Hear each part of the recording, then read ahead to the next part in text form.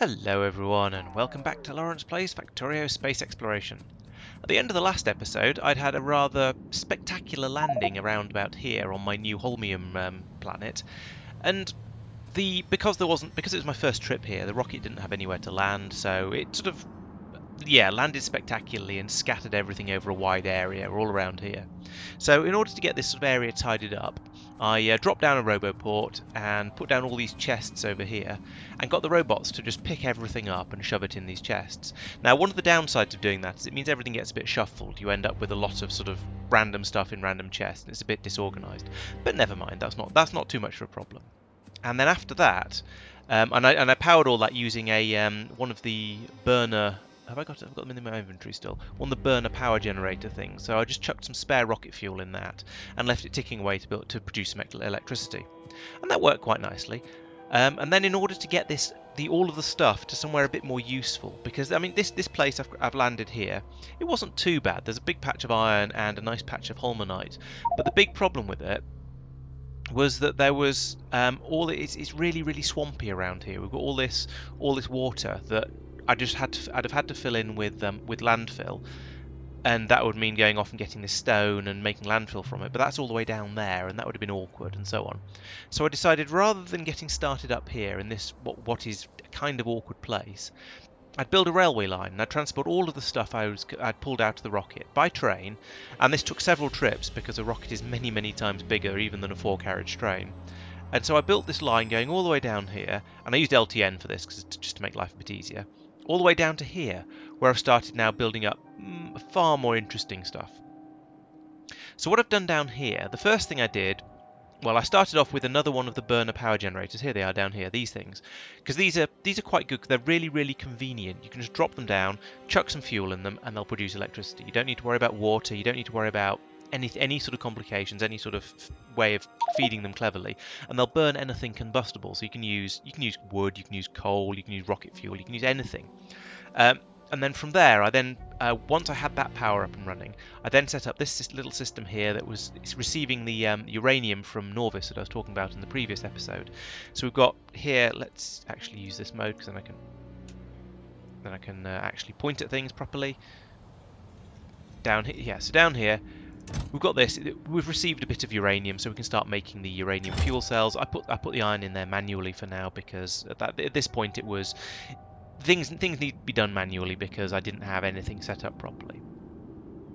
My next step was to this is a direct copy and paste of the power plant from on Frost. So if it looks familiar, that's why it is. It's exactly the same as the one on Frost and pretty similar to the one on Norvis as well. And so I made up these fuel cells. I chucked them in there by hand, and they're just trickling round and round. And as usual, I've got the steam tanks over here, which as you can see are absolutely full at the moment. I've got them wired across to the actual reactors over here. So the theory is the reactors should stop burning fuel when the steam tanks are full. Now, I don't think these steam tanks are actually quite big enough, judging by the way they're all completely full. But then that's because my base isn't really using very much power yet. It's quite small. We're only using like 27 megawatts. It's not very big yet. But I'm expanding it quite quickly. But generally this is the same sort of system we're used to from everywhere else. I did seem to be 2 of these heat exchangers short, and I suspect I was being a bit too precise when I loaded up the rocket. And when a rocket crash lands, sometimes you lose a little bit of stuff, and I suspect I might have lost these 2. So I've shuffled them around a bit, so the ones that are missing are on the ends of the rows, and that means it doesn't really matter because we can just use all of the other ones instead. I'm losing a tiny bit of efficiency in there, but I think this system probably already has significant inefficiencies from other places as well, so I'm not too worried about that. So that's working nicely. It's producing power for the entire base. We've charged up a big bank of accumulators up here, so that'll provide a bit of extra overhead, a bit of extra spare supply when as I'm going. So the first thing I did before that was I built up this unloading station along here with all of these storage chests, and this was just to allow the train to turn up, dump all the stuff from the train into the chest, and then go off to get more stuff again. And I've done a bit of sorting in here, and I had to do that manually, which kind of sucked. But I've kind of sorted them a bit now, so I can tell where stuff is, and I can grab that manually when I need it. And now, because I've got enough power now, I've now set up the roboports, and everything else is getting built automatically. This bit here is another copy paste from my base on Frost. This is the system that was building my my delivery cannon capsules, all the way from coal input for coal liquefaction all the way across to the delivery cannon over here. So this is simple, this is done, and should just work TM. Now, one of the things I'm thinking of doing is replacing all of these with oil. What's the word? Oil refining rather than coal liquefaction, because whilst I do have the heavy oil in order to kickstart this, I don't really want to have to use the coal if I can avoid it, because it's I feel like it's a slightly more limited resource, and it's needed for making plastic and a few other things as well. So I'd rather use the oil, because this planet does have decent amounts of that. Then I stopped copy pasting from other planets. I built up these stations. Well, I built the first one and then I copy pasted that, because there's no point in doing the work over and over again, is there? And flipped them back and forth. So along here we've got a station for unloading. I think this one's probably stone. Yes, this one's stone. This one's copper, although I haven't named it yet. Then we've got maybe this one's holminite, or maybe it's coal. I'm not sure. I need to go through and sort of rethink them and name them all. And then up here we've got this one's going to be unloading iron ore, which we can smelt into iron and into steel. So we've got the single bank here for iron and the double bank for steel. And then these will all get fed onto the bus over here. And there's some funny business going on here, because previously on Frost, the iron came in from another planet by delivery cannon, and then here we go like this, and was passed along here. So this time I'm going to be feeding it the other way and just back onto the bus from here. So that's going to work like that. And now, so all of this is built up now, and this has been quite a weird process actually, because normally with Factorio you sort of start off with you start off with an empty planet and no technology. So you work through the burner stage, you work through the basic smelting and so on, and gradually build up to more and more clever stuff. Whereas here I dropped in on this planet, I had a completely empty planet, but I already had all the tech, and I brought lots and lots of stuff with me, and the hope was that I brought all the things I would need with me. Now obviously that hasn't happened because I'm incapable of planning properly, but in theory I brought along all the stuff I needed with me. So I brought massive quantities of pylons, raw materials, because I knew I'd forget some stuff, belts of all of the sort of the machines for making things. So in here we've got assemblers, we've got chemical plants, we've got smelting machines. For some reason we've got 3 space assemblers in there as well. I think that was just a mistake of stuff I had in my inventory or something. And then down here there's all the scrap that was picked up from taking the remains of the rocket apart. And then up here we've got the stuff for the delivery cannon, communications and passing, and a delivery cannon and another receiving chest for actually sending the stuff around, and some raw materials that I'm not quite sure where they came from, but I've got them anyway, maybe from mining meteorites. So then I got the station built up over here. This is working. This should work nicely. We just need some stuff actually coming into it now. So I then moved over. Came over here, and this looked like a lovely patch to run a train out to, because we've got stone, we've got copper, we've got holminite, and we've got coal, all in basically the same place. So run one train out here, and then I can squeeze in some stations. I didn't think this one through properly. I thought I'll use this loop here for the stone, and then put the stone on the main line here. And thought actually no, it'd be quite useful to have the copper one down here as well. I could have put the copper off this bit here. That might have been more sensible, but I'll just put a loop in there, so that's fine. It'll work. No need to worry about that. Over here, I've run this line a bit close to the ore patches, admittedly. So what I'm probably going to do here is have the coal station here, and the holminite station here. Now this is another of those swampy areas, so the reason I've gone for stone first is because I want to start building landfill, so I can just come in here and slap a load of landfill down on this whole area just to make it easier to put my miners in. This is a very, very swampy planet. And then I can just build up a normal mining station like I've done here with the stone, or here with the copper one's a little bit weird because it was a funny shaped patch. But they're all decent sizes as well. There's 3.6 million stone, there's 2 million copper, there's 3 million coal, 12 million holminite, and in theory holminite should be the one I get through the most of, because that's why I've come to this planet. The only thing we haven't got down here is iron. So, but conveniently, there's a massive iron patch up here, just where I near where I landed. So this is going to be straightforward enough. I'll build this line up here and link it in up, and just have a loop around here and coming back down again. That's nice and straightforward. And then we can link all of this. We can link the iron mine in from here, and then we can build another holminite mine here, perhaps later when the first patch starts to run out. I've also put in my rocket launch, rocket silo here and landing pad here. Now I haven't put in anything to unload the landing pad yet because I haven't felt the need to yet because I haven't brought a second rocket here yet. And I was quite pleased to find out that I didn't have any problems at all with the rocket. If I drop out of map mode again. Take a look at the rocket. We've got the capsule, obviously, because I landed in it. The rocket sections, they all came through fine. None of them got destroyed, which is a bit of a relief, to be honest, because making those things is quite a long process and requires a lot of different steps and stages and things to put together. And I didn't really want to have to go through all that if I could avoid it. And it only takes 33,000 fuel to get back as well, compared to the... I can't remember how... Oh, I haven't set where to go. That's to orbit. I'm going to want to go to Norvis. That's a bit more as I expected, 80,000 fuel. Okay, so we'll leave that running and that can fuel up there. And then there's oodles and oodles of space in the rocket. I don't know how much of this I'm actually going to use. In theory, maybe it'd be a good idea to take an enormous quantity of holminite back with me, but in practice that'll probably just end up sitting in a box on Norvis and just not really getting used. So I think I probably won't actually take any of this with me. I'll just set up a delivery cannon and take it all that way. That seems kind of silly though. I probably should just bring some back manually. Launch, yeah, I'll do that manually. So yeah, this rocket, actually that's filling up quite nicely. So one of the things I did was I put down all these boxes of fuel here. So there's loads and loads of fuel ready to go into this, and we've used less than half of it. I think you fit 480 of these in a 480. So we've used less than half, or about half the fuel so far. In fact, these are more than half full. So I think I shouldn't have any problems with getting my rocket up and fueled. Now, rocket fuel is one of the things I was less worried about because that can be made from oil, and there's oil somewhere. Here we go. There's an oil patch here, and there's an oil patch here. So these two I can build up. Oil mining systems on both of those, and have another set of trains going down there. Now, one of the things that did occur to me is I haven't actually brought that many train parts. If we look in here. Learn how to use the game interface. If we look in here, then we'll see I've only got 10 wagons and 3 locomotives, plus the ones that are in my train up here.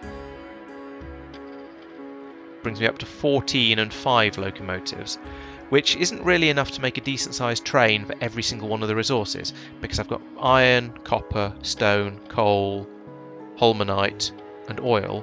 That's 6, and I've only got 5 locomotives, so I actually can't make enough trains for this. So this is going to be, unless I, start making them out of raw materials, which, to be honest, I will be able to do because I'll have steel, I'll have iron, I'll have copper, I'll have everything. But I might as well try not to. So what I'm going to do is I'm going to use LTN. So we'll set up an LTN depot somewhere with sort of 2 normal trains and 1 fluid train in it, and those can just. And then LTN will happily tell them where to go and bimble them around, carrying all the stuff around. I seem to be a bit short of filter inserters, which is a bit of a concern. Let's see. Yeah, I've got 5 of them left, and I need a lot more than 5 for all of these stations down here. So sadly, I am going to have to build filter inserters. I've also not got remotely enough chests for all of this, so I'm going to need to, and I've not got enough iron to make them. But I'm going to have an iron patch over here fairly soon. Although, actually, that's going to be slightly problematic because I'm not going to get iron until I've built up the station up here, and I don't have all the bits I need to build up that station up there anymore. So I might have to come and borrow some of these inserters from one of these stations. That's a bit of a shame. I should have planned slightly better than that. Okay, so that's pretty much how far I've got at the moment. I feel like I've made quite a good start on this. We've got we've got power. That was slightly frustrating to put together because what's it complaining about? Oh yeah, those. It was slightly frustrating to put together because I was really limited on power. My roboports weren't being fully powered by these 2 burner generators. So it was a bit of there was a bit of waiting required to get this together. But then once that was put together, once I got the uranium in, power suddenly stopped being an issue. I mean, as you can see, I can make 466 megawatts from here. It's not going to power is not going to be a problem. And then once that was done, it was all relatively simple. It was a certain amount of thought was required in trying to decide the best places to put things. I mean, I built up my basic base down here because it was a large area that wasn't too swampy. I was considering either here or possibly over here. This looked like quite a good area as well because there's some holminite and some stone over in this area. Another big patch of stone there, a couple of small patches of iron ore, and so on. There's a reasonable amount of ore around here, and this was a big area without any swamp. But over here seemed to work quite well, and it was convenient for these patches as well. And I wasn't sure. I've got a lot of rail. There's like 2.4 thousand left in the train over here. I can't remember how much I came with, but I wasn't. It's hard to be sure how far it's going to go. It's one of those things that you start putting it out, and it seems like you've got thousands of it, and it's going to go forever. But then, as you start placing it down, you realise actually you can get through it quite quickly. So I didn't really want to risk running out of rail. But this seems like quite a good place. There's another massive holminite patch up here, and some more iron and more holminite and copper. So if necessary, I can extend this further upwards just to get more of the resources I need. So I think this is quite a good place to start. I also don't expect my base to get much bigger than this. I do need to look at the holmium processing, which is a fairly big job. There's a lot of steps for that, as you can see on the diagram here. I'm going to have to run it through quite a few different steps, and I'm going to need to import the vulcanite as well from Norvis. So I'll need to get that set up and communicate, and two-way communications running for bringing in vulcanite and uranium and getting rid of the holminite. But that's not difficult. I can do that without any problems. I can get that up and running. But it's all of these steps sort of running along here where we're making these cation. It looks the game calls them cation beads because there's no dash in it, but I'm pretty sure they're actually cations. But then we've got to crush the holminite. We've got to wash it. We've got to powder it. We've got to bar it. Oh no, we don't need to plate it because presumably, let's just check this before I say it with too much certainty. Presumably we ship it in bar form in the same way as we did with the beryllium. So there's beryllium ingots.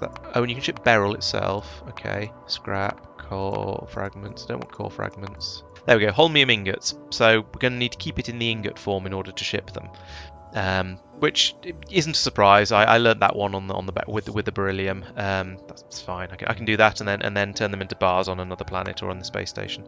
We can ship the ore, but I don't see why we would. Presumably one ingot takes several ore to make it. Let's check that actually. 10 powder means 20 holminite, washed holminite, 20 crushed, 40 holminite. Yeah, okay. So there's definitely no point in shipping it in the bar form. That's sorry, in the ore form. We definitely want to ship it in ingots. So that'll get us a lot more per delivery cannon. I don't know why my signal receivers haven't popped up over there. That's a bit of a concern because I'm definitely going to need those. And I didn't see any of those while I was going through here, so maybe they got destroyed on landing? I'm pretty sure I put some in. I can't see them. They haven't been put out over here.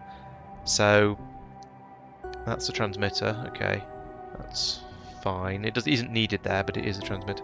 Yeah, so I think my receivers must have been destroyed, which is odd because I thought the rules were that you always ended up with at least one of everything.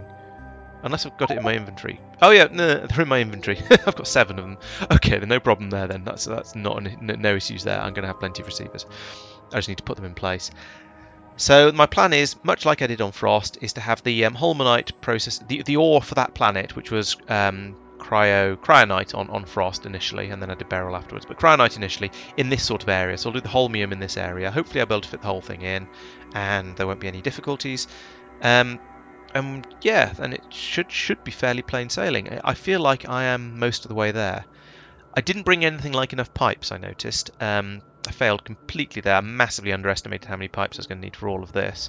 And all of this, and I end up having to make some, and I still haven't got enough. So, but that's just iron. Things that only take one ingredient, and where that's raw material, I'm not too worried about, because that's trivial. It's not difficult. It's not difficult to do. I don't mind making them on the other planets. Things like rocket sections, I don't really want to have to make here if I can avoid it, because that would be a massive faff. And I seem to have had exactly the right number, which is kind of scary, because I'm glad I didn't lose any of them. Right, so that's where I've got to. I feel like I've made some good progress here, making this my third, fourth home. Norvis, Orbit, Frost, Myokin, and here, fifth home. So there's 2 more mines to make over here for the coal and the holminite, and 1 up here for the iron. I think it's going to be my priority, because I need I need some iron to finish off making the whole base, and then I'll be ready to start actually shipping the stuff out. And once that's done, I can start thinking about actually making the energy science packs, because that's obviously is the long-term goal of all of this, and is why I've come off to this strangely purple planet with all the swamps and so on. So that's me for now. Time to go out and make some more mines, lay some more railway line, and as always, thanks for watching. I'll see you in the next episode.